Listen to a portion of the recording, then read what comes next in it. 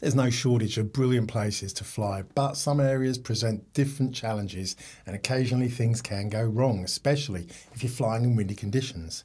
These days, most consumer drones have pretty intelligent return to home features that make it fairly hard to lose them. But they're not infallible, and sometimes you might find your drone refusing to come back or worse, being blown away. But not only are there things you can do to retake control of the situation, with a little knowledge you can usually avoid it happening in the first place, and that is what I am talking about today. A hunting we will come.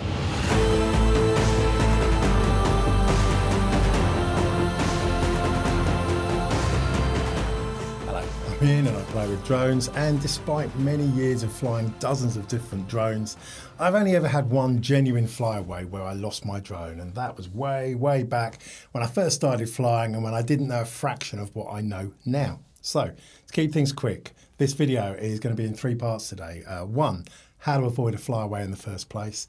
Two, what to do if you have lost your control and things are going wrong in flight. And three, how to find your drone if it's gone and you have no idea what happened to it. So, part one, don't lose it in the first place. Defo, the easiest route, forewarned is forearmed. So, some basic rules to stop things going wrong in the first place. One, battery. Sounds obvious, but half-charged batteries mean less time to correct things that are going wrong, and worse, some models have slightly lower power as the battery depletes, so the drone can't fly as fast as it otherwise would. So, fully charged on takeoff and way more cautious if you're only half charged. Two, signal and GPS. If your drone doesn't have good GPS lock, it won't know where it is and it can't counter the effects of the wind. Flying near tall buildings, trees, cliffs, that can all cause poor GPS satellite lock as the signals get blocked or they bounce off the surroundings. So have a decent number of satellites before taking off and listen for that home point has been updated message when you take off. And watch out for trees blocking the signal after takeoff. If the signal indicator starts going orange, rise up higher and get it back closer to get the signal strength back. I'll come back to what to do in a total loss of signal situation, but before that, the third big thing is strong wind. Now, this is easily the most common reason for losing a drone, especially small models like the original Mini 1, the Neo, any model that's got built-in prop guards, so it includes the DJI Flip as well. Basically, a prop guard will often act as a sail and make the drone more vulnerable to being blown away by the wind. That said, even the Mini 4 Pro can meet its match sometimes up in the mountains, but there are a few things to keep in mind with windy conditions. One, the golden rule: always fly out into the wind so you can fly back with the wind. It's really simple, basic rule that I learned the hard way a long time ago, and I've mentioned it many times. But if you are fighting a strong wind when you first take off, at least the drone will blow backwards towards you if it gets overwhelmed. It is absolutely no good finding out that the wind is too strong only when you actually turn around and try and bring it home. So always fly out into wind, fly back with wind. Our second point, winds are often more erratic and have stronger gusts around the tops of hills, ridges, cliffs or tall buildings. Be aware where it might blow away and give yourself a lot more space around the drone, because the drone will be moving around a bit and you do not want it hitting anything. Three, similarly, winds are usually way stronger up high. They're generally a lot stronger, even if you're about 30 meters, 100 feet up. The wind can be at least twice as strong as it feels on the ground. So flying at any altitude higher than about 50 meters or 150 feet is where things can start going wrong. With both of these last points in mind though, before you even take off, have a look around you and think, where could you retrieve your drone if you had to land remotely? Are you flying out over water with the wind blowing out over to water? Or are you flying out over land that's inaccessible? If you can't land remotely, then that is a much higher risk as well, and you need to keep that in mind. So that's how to avoid trouble in the first place, but sometimes things still go wrong in flight. And if they do, you need to keep a cool head and not panic. There are generally two different scenarios for losing control in flight. And the first is signal loss from the remote control. Now this sometimes happens if there are lots of trees nearby, or if you're flying around the back of a large building or even a hill and the signal between you and the drone gets blocked. Now this will usually rectify itself automatically, as most DJI drones will automatically stop if they lose signal, and they'll either work out an intelligent return to home route back to the takeoff point, or alternatively they will simply reverse their flight for around 50 meters or 150 feet until signal is restored. Either method usually works very well at restoring signal back for you. So as long as you haven't changed the default return to home options in the main settings, it will normally re-establish signal and you'll have no problem.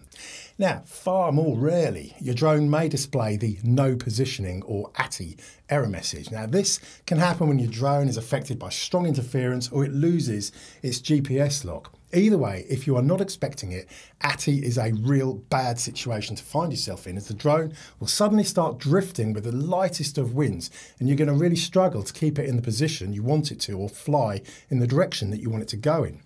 So if an ATTI message flashes up, you really do have two options: rise up or land.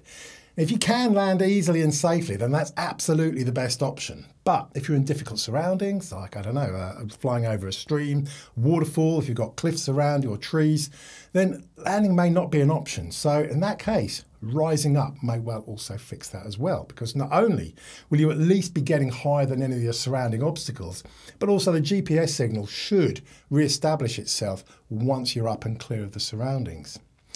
There's no doubt ATTI situations are quite rare. I think this has only happened to me once or twice in over 5 years of flying. But if it does, then yeah, it's a real shock. Land or rise up to get your GPS lock back, and do expect the drone to be drifting whichever way the wind is blowing. But on the other hand, having your drone drift away due to very strong wind is a much more likely scenario. Sometimes the wind picks up unexpectedly, or you just find your drone is not responding or going in the direction you're trying to make it go.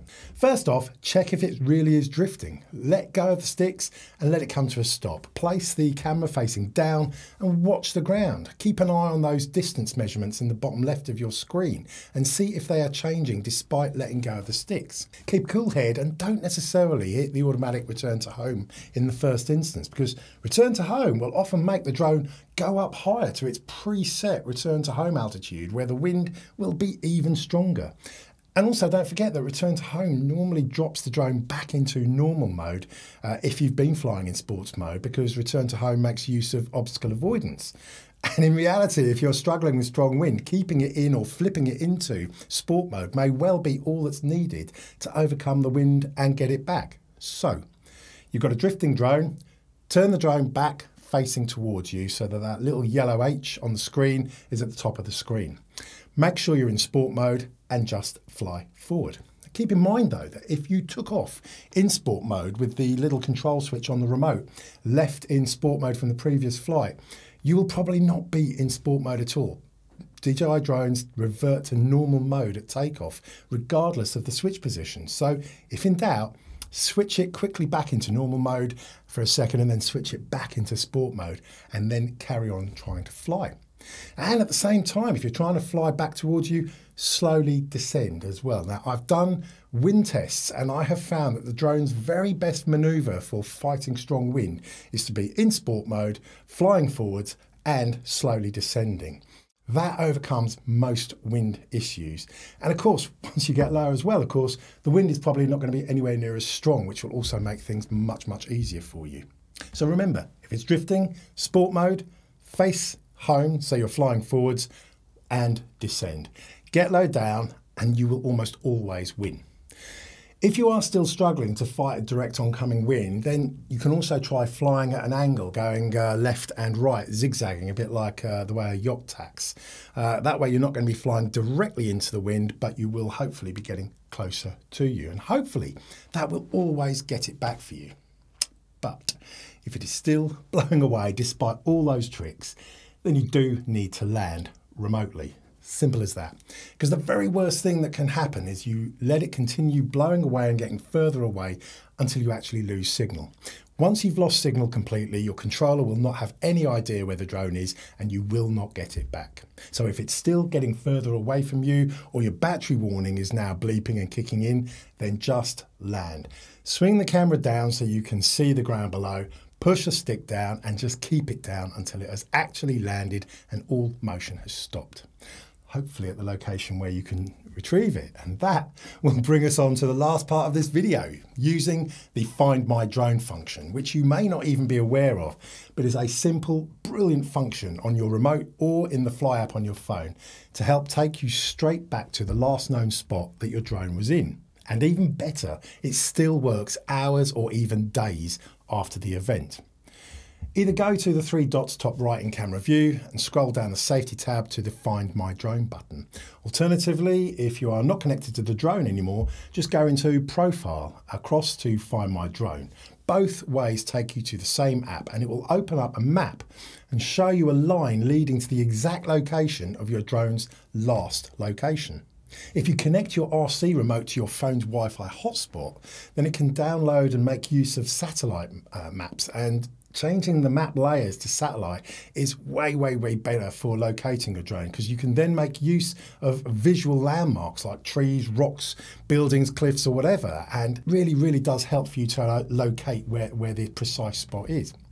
Best of all, if you tap that little tile that's floating near the drone's location, it will even show you the drone's last 20 seconds or so of landing, which it films automatically, showing you the exact location that it went down in. And if that wasn't enough, when you're close to the drone, you can tap the flash and beep button to make it start bleeping, and it'll lead you right up to it if it's in long grass, which again, really useful.